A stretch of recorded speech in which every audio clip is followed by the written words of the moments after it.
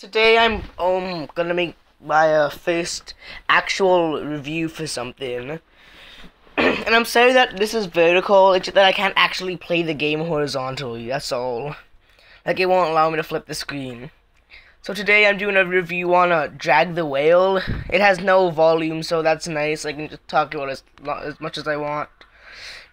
So this is actually supposed to be the worst game ever.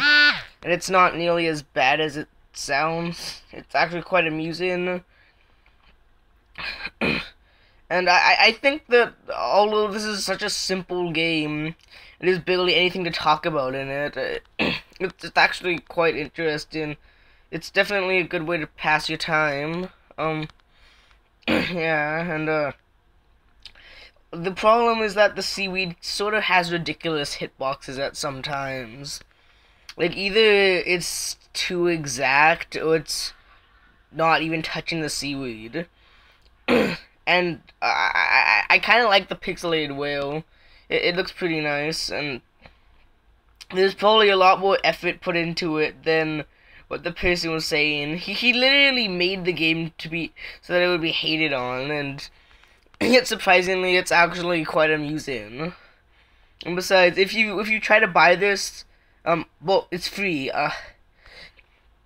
If you try this, then you know, try to beat 33. I doubt you can. Yep, just fun little game.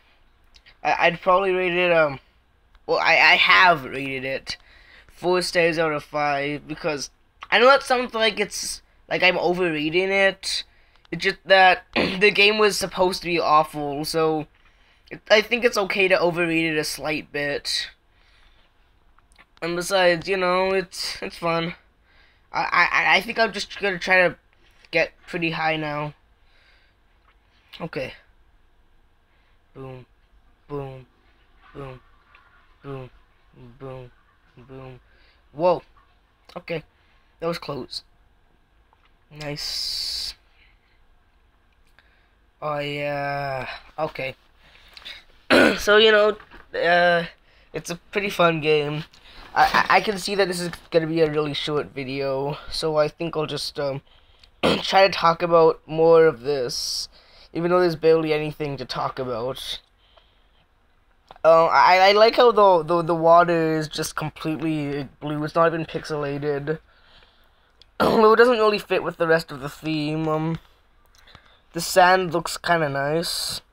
Oh, and the other fun thing that you can do is if you move the whale too fast, he'll spin around. And another thing you can do is that. Nice, nice. Boom. At first I didn't realize that you actually had to drag the whale. Like, I kind of had trouble with that. Like, if I did like tap on it. But it's pretty easy to get used to. Short, simple. Sure, maybe hugely repetitive, but interesting game. Yeah. So, you know, I wouldn't necessarily recommend downloading it unless you want a good way to pass the time. Which, in that case, you know, go ahead, just type in the worst game ever, because that's what it's called. But when you actually download it, it's called Drag the Whale. I think you could probably find it on most app stores. I don't know. I use some Google Game Store thingy. So, yeah, it's actually quite amusing for how much, how little content there is in it, and it probably has a lot more effort than what it seems to have, gone into it. And I don't know, it's kind of like Flappy Bird, only you don't, like tap on the bird, you drag it. You know what I mean? Are you getting what I'm saying? I hope that sounds, like, this makes sense. Yeah, pretty good game for, how, small it is. And, I think that I might actually play, like, a bit more of this whenever I'm bored.